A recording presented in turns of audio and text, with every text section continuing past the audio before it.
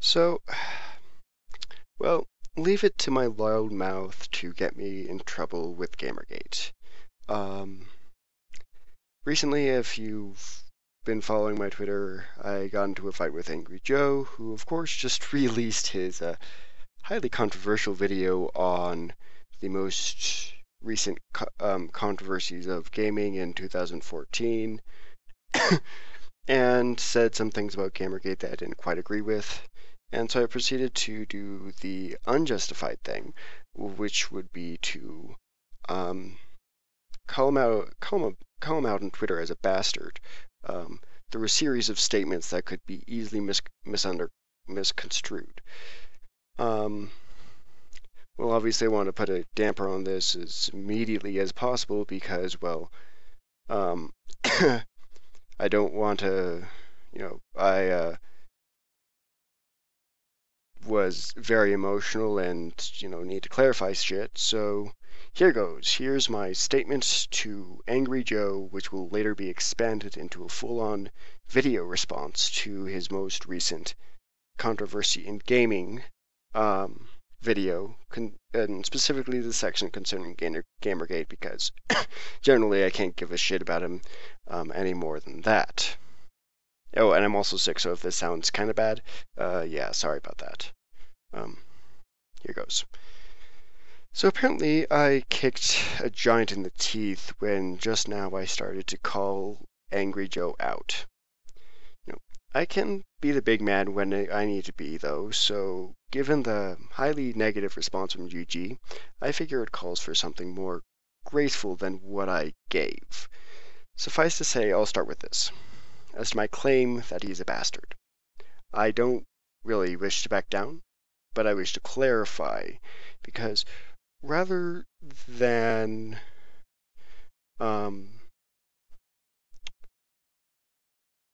me just being an ass, there was a reason for me saying this, because his opinion on Gamergate, as expressed in this most recent video, was near slanderous and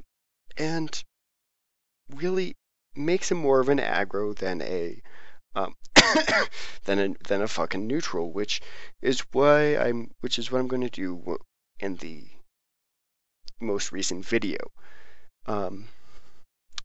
Yes, I do consider him annoying. Yes, he can be wrong, but I can also give him credit where credit is due. He has been pro-consumer in the past, especially when it comes to things such as the YouTube copyright system, and I do owe him some things like that. This video in question, as I said, I have to take issue with, and despite all of Gamergate apparently being on his side, I'm sorry, Joe. It may seem harsh, but as I said, there was a reason for my comments. Consider this not a white flag as such, but an end to undue fisticuffs and perhaps a start to more diplomatic conversation. I don't expect you to respond, but if only to clear my own name, I feel that is due. This video will be in full by next week, set for a Friday release, just because I want to do a right job with it. To those who feel that I've let GG down, fine. I can't agree, but I'll apologize. I don't want to sully the name of GG, and if we do have to protect feelings here, fine. I was maybe a bit more coarse than I needed to be. To Joe himself, you're an ass. I'm not going to say any different, because if I said any different, I'd be lying.